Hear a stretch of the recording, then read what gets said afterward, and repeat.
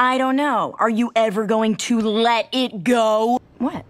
I guess it sure must be easy being a people pleaser like you. She's just like every other princess. She caught us off guard. That is all. What do you know? You're the prisoner here. I can go where I want. If I can pull this off, everything will have been worth it. What do you... Stop. Stop it! Why are you doing this? No, she doesn't. She chose her side. I chose mine. She means nothing to me. What are you going to do with me? Okay, I can see you want some space. No! I want you to leave her alone. That's enough! I won't let you hurt her. Please, Alice, just trust me. Wait outside for me. I'm sorry, but we're desperate. Are you hungry? Don't worry, we're just having a look. Yes, it's just a scratch. Be careful. Are you okay? It's just for one night, Alice. We'll find a better place tomorrow. They're searching the house. We've got to get out before they find us. Sometimes survival justifies the means. Quiet footsteps. 3? No, 4 of them. I hope everyone back home is doing okay without me. This eye can see in the darkest dark.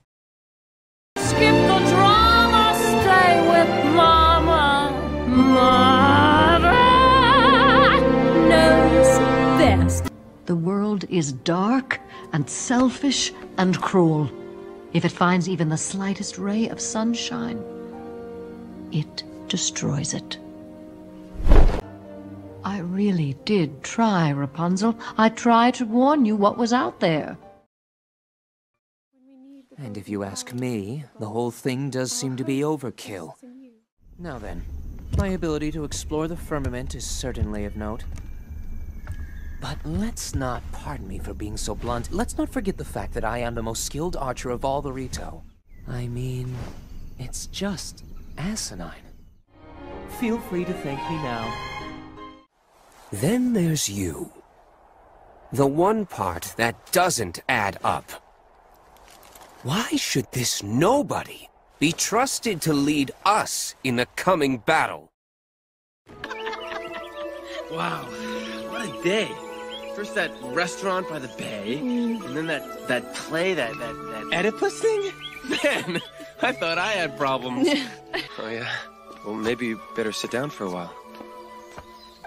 When I was a kid, I would have given anything to be exactly like everybody else. All I know is, you're the most amazing person with weak ankles I've ever met. I would never, ever hurt you. When I'm with you, I don't feel so alone. It's because I've got errands to run in town before classes start. Guys, I've been a vegetarian for like a month, and Pupcopter is for 6-year-olds, and I have my own skincare routine. Anyways, it's cool, I already ate. Is this where our name comes from? You took it from a song?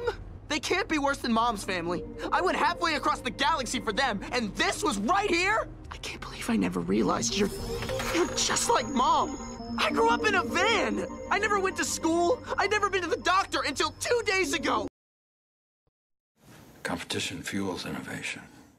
You have a bit of success, you begin to think that you've got some control over things, but a couple nights after Dilly died, I woke up in the middle of the night in a panic. Anything that would keep them alive. But we will. We'll know them better than they know themselves. Oh, I'm doing fine.